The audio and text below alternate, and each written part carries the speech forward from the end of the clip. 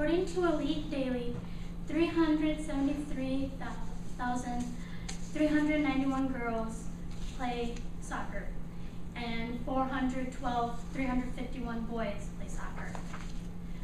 Soccer isn't just a normal professional career, but if you want to try and go for it, I say go for it. Playing soccer is a way to keep you cool, happy, and just to have fun. Thanks to some facts I found, not only is it hard, but it shouldn't stop you from trying to reach that goal. It should only make you keep going. Today I'm going to tell you about the 3 stars that are on their uniforms, some of the three players most known, and how they're an inspiration to boys and girls. You may or may have not watched the World Cup last year, and you may not have known that it took us 16 years to win that World Cup. The 3 stars on their shirts above their team crest are the amount of championships that they have won. 1991, 1999, and now 2015. Before that final game against Japan, we played them in 2011, and we sadly lost by penalty kicks 3-1. And since we hadn't won since 1999, they called it Haunted by the Niners. In that final game against Japan, we finally did it. We broke that haunting, and now we have those 3 stars. Now that I told you about the 3 stars, let's talk about some well-known players. The top one on the left, that's Carli Lloyd.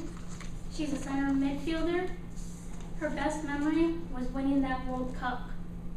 And another best moment was in 2008 when she was Soccer Player of the Year.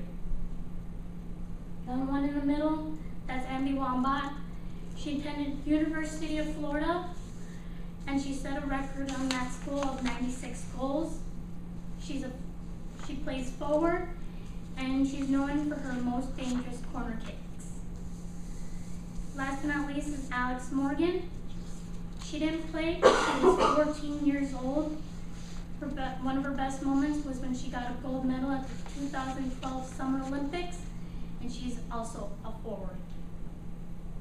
Now that I told you about some important players, let's talk about how they became an inspiration. They gave kids a whole new meaning on the game. And now, if they want to be drafted, they're going to be 1 in 986 kids get drafted into professional soccer league. According to Barack Obama, playing like a girl means you're a badass. But they taught kids that it's the best way. They won the best way and the right way. Winning that World Cup, they started the She Believes Cup. And it's mostly to tell kids success stories from from different businesses. And it's just, they're teaching a young generation to go for their dreams, and nothing should stop them. Thanks to Alex Morgan, a girl named Six Orange got her dream of getting a career in soccer. She started playing soccer at 4 years old. She looked up to Alex Morgan, and like I said, thanks to Alex Morgan, she is now on the Kicks. And in the pilot episode, she said that it was awesome to meet her, really chill, gave them good soccer tips, and that it was really fun to work with her just in that one episode. As you can see, working hard can get you big.